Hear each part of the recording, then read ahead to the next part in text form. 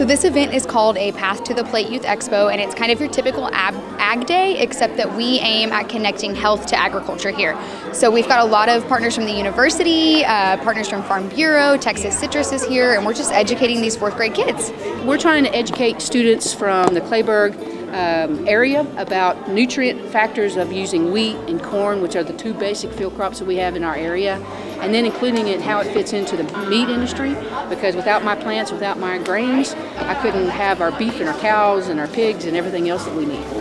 It's with Texas A&M AgriLife Extension, and it's a Path to Plate, talking about how we started. We're actually giving kids some seeds so they can take them home and grow them, so they can see them how they progress and how they can actually harvest the wheat at the end of the season.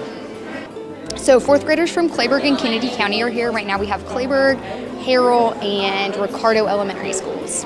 So the goal of today is to connect agriculture to health for these young kids and hopefully make an influence all the way through to their parents.